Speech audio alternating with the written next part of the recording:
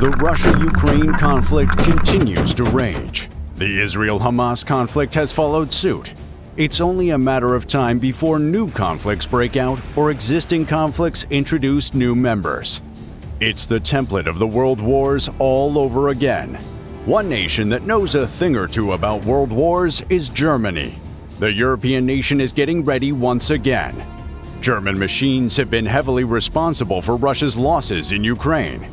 To quench a potential Russian retaliation, Germany is embarking on the largest shipbuilding project in the history of the German Navy. The result is the construction of the largest German ship since World War II. More on the massive floating weapons of war in the news at 10, 11, or whatever time it is.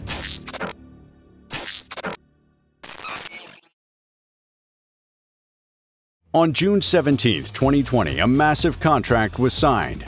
Roughly $6.8 billion would be spent on 4 new ships for the German Navy, with an option for additional 2, depending on what the government and Navy agree on. The contract was awarded to Damen Naval, a Dutch shipbuilding company, after an intense 5-year battle with other bidders for the contract. Working alongside major partner Lürsen, a Dutch firm, Damen Naval would provide the ships, training facilities, anti-submarine warfare modules, and detention modules. The ship's weapons would be contracted separately.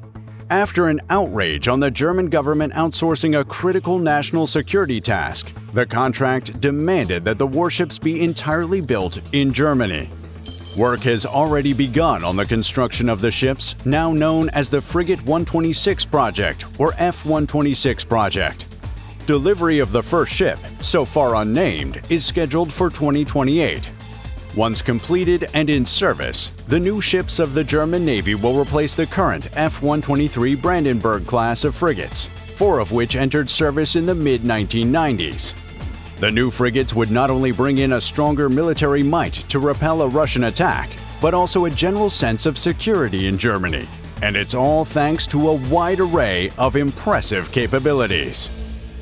Capabilities. The F-126 ships are frigate ships. Frigates, as they were originally conceived, are relatively small ships compared to destroyers and cruisers. They are generally built for their speed, maneuverability, and likelihood to come in large numbers. However, newer frigates like the ones Germany is building are far from relatively small. In fact, each F-126 ship will be 545 feet long and have a displacement of 11,000 tons. That's significantly longer and heavier than the 505-foot-long and 8,600-ton heavy Flight II Arleigh Burke-class destroyers of the U.S. Navy. Encased in this larger-than-life hull of the German Navy's F-126 frigates is a world of features and advancements that make the F-126 class of frigates incredibly capable. These features and advancements include battle-dominating design. Each F-126 frigate was designed from the ground up to be a versatile machine on the seas capable of the widest array of missions in the most efficient way possible. A small crew complement of 114 is able to operate the entire ship. To put in context how small that is, a lighter Flight II Arleigh Burke-class destroyer has nearly triple that complement size, requiring over 300 people to run the ship. Still, despite the relatively small complement size of the F-126 warships, the ships are designed to remain at sea for up to 2 years straight and operate for 5,000 hours per year. On its voyages, the ship has an aircraft hangar that can house multiple UAVs and helicopters. The models of the drones and helicopters are currently unspecified, but a likely drone candidate is the Saab Skelder rotary wing drone, which is already being operated by the German Navy, and a helicopter candidate is the Airbus helicopter Sea Tiger, a German shipborne multi-mission version of the NH-90 that made its maiden flight in November.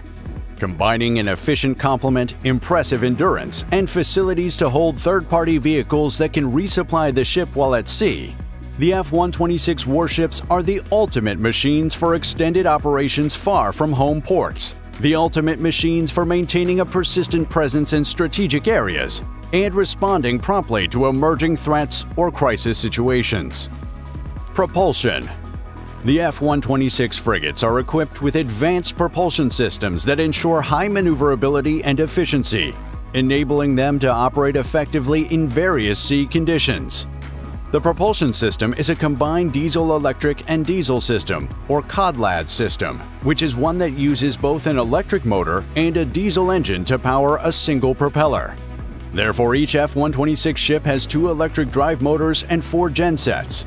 Irrespective of what happens to either the drive motors or the gensets, the ship can still provide power to its propeller rather than be sitting ducks in the middle of the ocean. In addition to this useful redundancy, the CODLAD system of the F-126 provides a hefty 43,000 horsepower.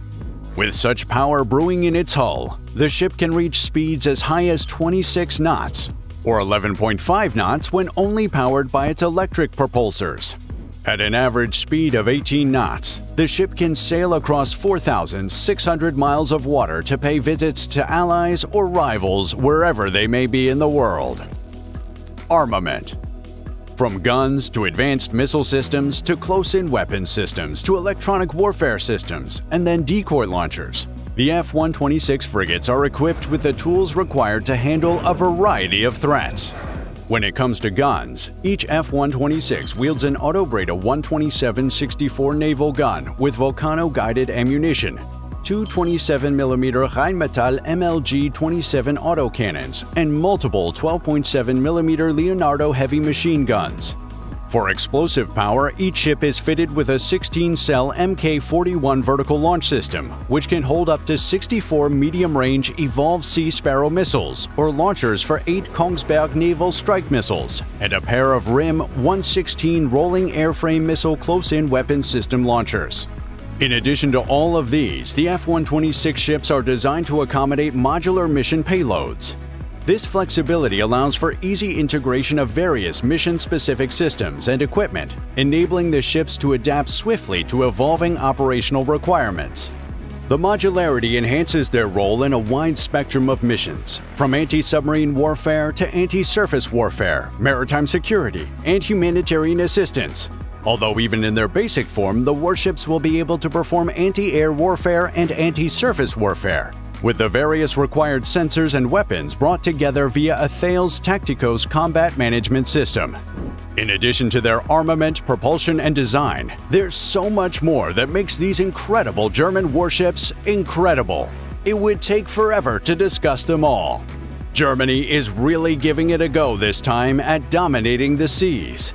Maybe that's what it takes when the rival on the other side of the ring is one of the most powerful nations in the world and wields more nuclear warheads than any other nation, including the United States. In fact, the United States, like Germany, is also throwing huge numbers to build a new frigate fleet that could keep Russia at bay. This begs the question, which would be more decisive in achieving that? Germany's F-126 warships or the United States' Constellation-class frigates? Constellation-class frigates. The United States has built 111 frigates over the last few decades. The latest of these frigates was commissioned in 1989. Today, none of the frigates are in service. But now, after a 3-decade break, the U.S. is once again set to build and commission a fleet of frigates that would sail the seas to support other ships of the U.S. Navy and their allies. Each with a displacement of 7,291 tons, these new American frigates, known as Constellation-class frigates, are significantly lighter than Germany's 11,000-ton F-126 frigates. The contract for the Constellation class was awarded to shipbuilder Fincantieri Marinette Marine in 2020. With the first cut of steel already made, the company has begun construction of the ships. The lead ship in the class, USS Constellation, is scheduled to be delivered in 2026 and is expected to achieve initial operational capability by 2030, with her sisters following suit not long after.